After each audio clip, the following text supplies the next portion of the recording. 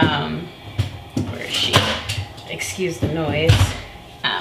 And she's right here. And I do like my iPad a lot, but I only like to draw on her.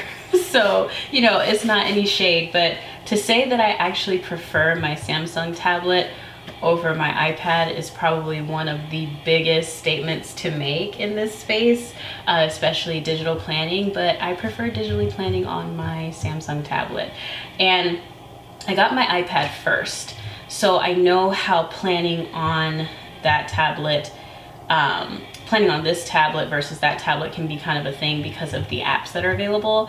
But I dug and I found two great apps that are very similar to Zoom Notes and GoodNotes on the iPad. So I will be doing a video on that very soon, and I promise you to be in depth because yeah, planning, you really do need a good app. But we're just gonna talk about what's on my tablet. So I have